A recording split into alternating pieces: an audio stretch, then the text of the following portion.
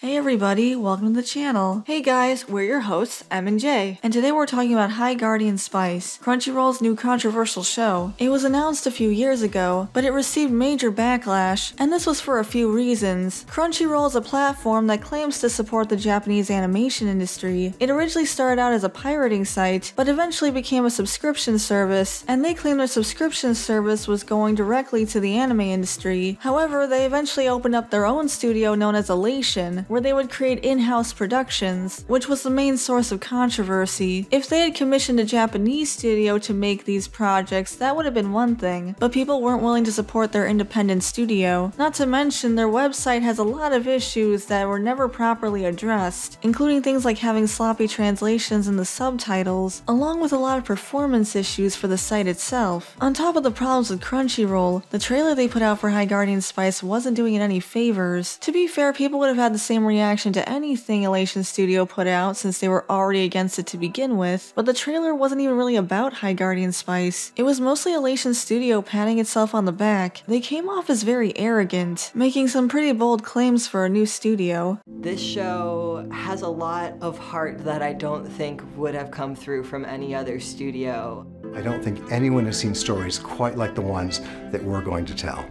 Probably not the best way to start things off. They have no work to their name, but they're acting like they're the best thing since Sailor Moon. They also apparently had a lot of setbacks in production, so it ended up being released now in 2021. But ignoring all the shady business practices behind the scene, how did High Guardian Spice turn out on its own? Not great, unfortunately. The show comes off as pretty amateur. There's very little subtlety in the writing, both in its themes and in the script itself. It comes off as pretty juvenile despite its more mature aspects. The show even has a warning in front of it because it contains swearing and also has violence, which makes it come off as more edgy than mature, at least in our opinion. The animation isn't the worst I've seen, but they did cut corners in certain areas that have now become pretty notorious, like the PNGs they used of bread and that lamppost, just because they didn't want to animate those things into it. I get that animation is a time-consuming and difficult process, but this is pushing it. It would have looked better if they just didn't put that in. The art style is definitely more Western animation than anime, which is also another part of the controversy. There are more cartoonish looking animes, like Magical Do-Re-Mi or Made in Abyss, but these designs are definitely more cartoony than anime. And if this show had premiered on any other streaming service, or cable like Cartoon Network, then the backlash would have been a lot less severe probably, instead of constantly being referred to as an anime. Sure, that wouldn't address the issues in the show itself, but it would have helped Crunchyroll's reputation. One issue I had with the show was the voice acting and the sound mixing. It's not great. Oftentimes the music is too loud, but also the performances can be pretty jarring. Rosemary has a very raspy voice. She sounds kinda like when a woman tries to do a young boy's voice, but annoying. No offense. And guess what? I'm not letting you go until you agree, so yeah.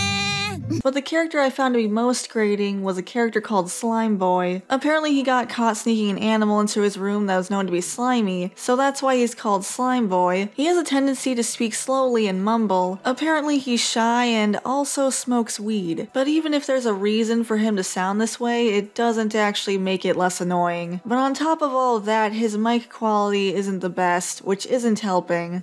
Have a look. Let me know. I'll swap them out. You can just go ahead and knock on my skull if you need assistance.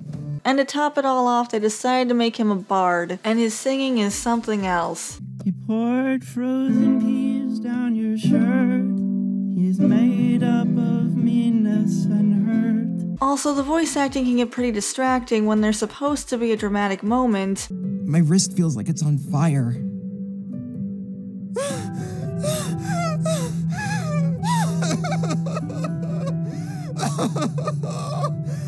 They couldn't have done another take? Seriously, I'm having flashbacks to Kingdom Hearts 358 over 2 days.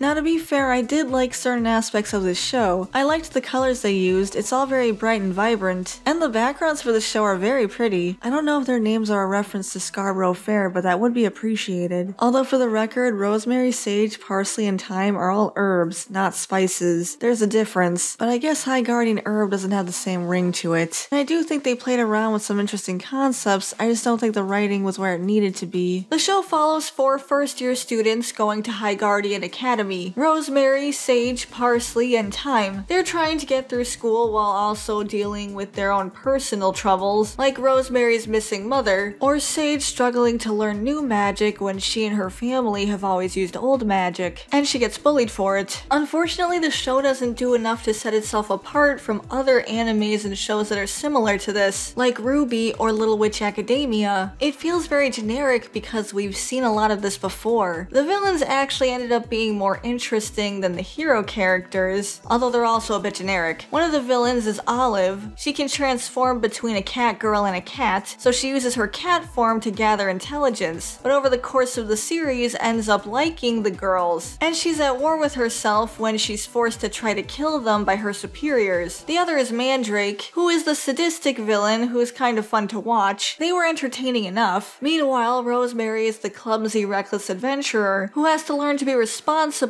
with her sword. Thyme is the gloomy elf girl who has to learn to open up and not be so cold. Sage has to learn to control her magic, as it can be very dangerous. And all of this is fine, but again, we've seen it all before, and it doesn't make them feel very unique. I'd say Parsley was my personal favorite. She had to grow up fast since she's the oldest of a large family, and her parents expect her to help them raise the kids, so they're not very supportive of her ambitions, but they're able to work it out, and Parsley continues to be kind and caring while also following her ambitions. High Guardian Academy is your typical warrior magic school. It's serviceable, but there's a few things happening at this school that really make me raise my eyebrow. Especially the magic teacher, Professor Redbud. I really don't like her. She's always trying to kill her students. Does the rest of the school know about this? Cause this is just a lawsuit waiting to happen. I get warrior school can be dangerous, but poisoning your students or having their faces get chomped on by carnivorous plants is a bit over the top. It is strange that this show is trying to go for a magical whimsy vibe, but they'll also have random cursing and violence, like Professor Redbud feeding live rats to carnivorous plants. Again, after she let that carnivorous plant chomp on a student's face. That was happening to that student, just slower, cause she's bigger than a rat. The show's art style can easily be mistaken for a kid's cartoon, but the warnings before the show plays says that it's for mature audiences only, but I really don't think there's enough here that mature audiences would care for. The writing in the show is pretty lacking. There's very little subtlety. Characters will often just say how they feel, and give each other a lot of validation. They also deal very heavily with progressive themes. Most of the cast is female and LGBT, but they also try to have real-world allegories that might not really work given the context of this show's universe. Transformation magic seems pretty common. They even use it in the magic classes, and there's one point where the girls transform into mermaids. But Rosemary and Snapdragon are surprised to hear about magic potions that can let you change your gender. Just doesn't seem all that surprising. But there were some parts that made me feel like they were playing into stereotypes. For example, there's one scene where Sage claims that girls have a deeper connection in their friendships than men do.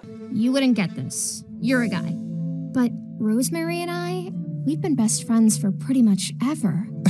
I understand friendship. Guy friendship is different. It isn't the same. Guys don't talk about their feelings. Rose and I are girls. You and Amaryllis are a different story. In any case, guys just don't understand that the bond between girls is just deeper. Not only can this be insulting to guys for obvious reasons, but it also kind of comes off like she's saying women are more emotional. It's all just really stereotypical. Girls talk about their feelings and boys don't, and boys can't make deeper connections the way girls can. It was just weird. They were pretty proud of the fact that they had 100% women working in the writing staff, and made a lot of bold claims about the representation on this show, but then you get scenes like this. Later, Sage does apologize, saying that she understands that he cares about his friends, but she never actually recants her statements, so the whole thing just rubs me the wrong way. Overall, High Guardian Spice is pretty mediocre. The plot, the writing, characters, it's all pretty underwhelming, and doesn't do enough to set itself apart from other shows, and I have to say I do think Crunchyroll's resources could have been put to better use. But that's our opinion. What do you guys think? We'd love to hear from you, so leave your comments down below. Thanks for watching, everyone. Before we go, we want to give a shout out to our members: Stutania, Tyrant Carnivore, Adam K, Shiny York Boy, The Rabbit Mancer, Hunter Rose, General Bolivar, Depth Charge Media, Samaru163, Gabby Hime, Sandy Martin, Verdant Range, Butcher7 Actual, Dashhound, JVR, Hussyman42, Nixel, Eric Griffin, Phantom of the Night, Phil C, Bandito Bane, and Taylor Ramirez. Thank you all so much for your support. If you'd like to become a member, you can hit the join button next to the subscribe button. And if you enjoyed the video, you can leave a like and subscribe to the channel. That helps us out a lot too. We also have Buy Me Coffee if you want to support us that way. Thanks again for watching, and we'll see you all in the next video. Bye everyone. Bye guys.